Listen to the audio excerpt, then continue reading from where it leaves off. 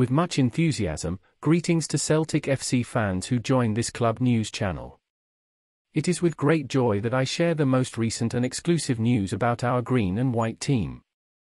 If you are a true Celtic lover, don't waste time and subscribe to our channel now to keep up to date with everything that happens with our beloved club. Prepare to be shocked as we have news that will shake our team to the core. Ange Postecoglou, our manager, has just answered questions about transfer reports linking Celtic to specific players, including Ryotaro Ito.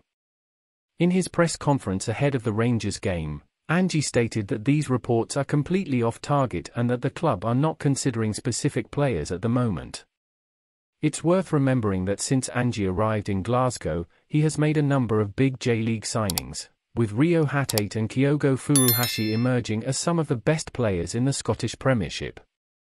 It is logical that the club will return to that well as long as the Australian is in charge.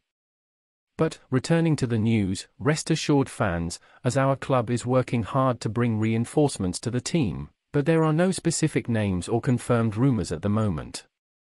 Many of the deals made by Celtic under Postecoglou came without much speculation beforehand. Kyogo, for example, was a surprise announcement. In fact, all reports largely came from foreign sources before being confirmed by the boys.